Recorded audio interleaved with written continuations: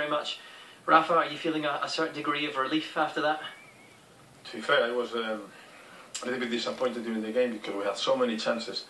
It was a pity, but at the end I thought we deserved to score and we scored. Was one of the disappointing aspects though, after they scored, they also created more chances and to be fair, they also controlled the game for parts.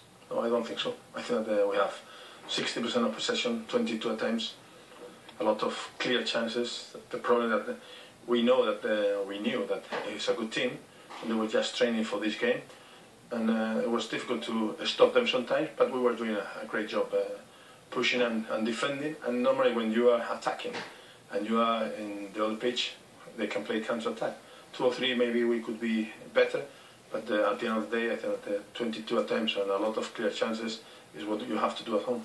I don't want to keep singling out one man, and I know we discussed him pre-match, but how would you sum up the contribution of Fernando Torres tonight? I think for the team was great in terms of work rate and winning in the air, giving chances and space to the other teammates, and disappointed because he could score a goal and he didn't do it. I know a lot of people thought when you came here that you would be able to really bring the best out of him, but do you think he's just struggling for confidence again now?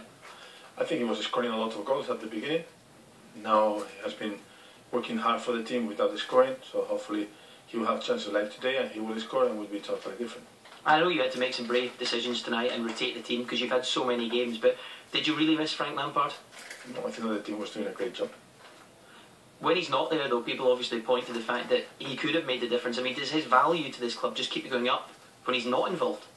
I think that we have a good team, good squad. Today Dembaba couldn't play, so we can talk about Dembaba. Ivanovic didn't play, we can talk about Ivanovic. I think that the team was doing a great job. How vital was this result for you tonight, Rafa, to get this through?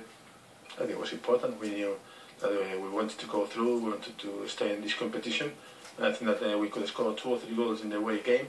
And today, 2 or 3 chances. Before they scored the goal, we have 2 or 3 chances. So that is football.